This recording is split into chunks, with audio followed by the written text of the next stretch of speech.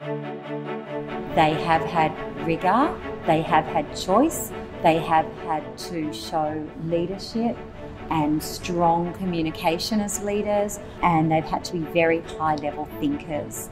But it's also a program that wants to create well-rounded, caring individuals that are going to make the world a better place. So how do we get that balance right?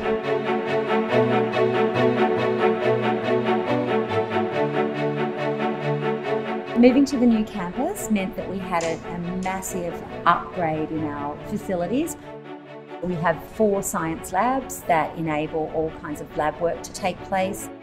In terms of the arts, they've got access to this beautiful 350-seater theatre. I think as we progress and as there is much more currency in your ability to take things and bring them together and create something new, I think it's going to only strengthen the arts. You're collaborating, brainstorming, you're getting up and showing a draft performance, you're getting feedback, and you're going back to the drawing board. We have 8 metre-wide corridors, and those corridors really allow learning to not just take place in the 4 walls of the classroom. That learning can happen outside. The reason we wanted a community garden, you actually have to get your hands dirty. It's okay to move away from the 19th century, 20th century industrial model of education. We can engage them, and we can certainly energise them to be the best people they can be.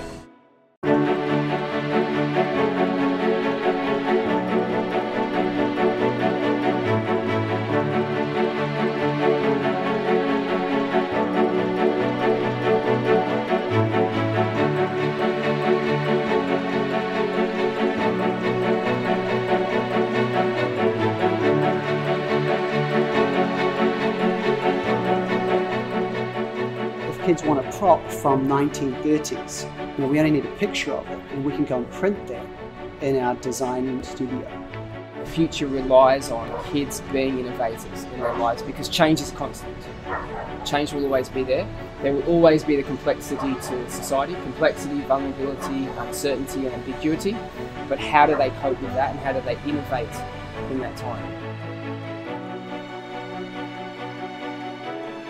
Students are successful on their own individual pathways. They have to decide what they're really passionate about, where they want to go with that passion and that motivation into the future beyond ISHCMC.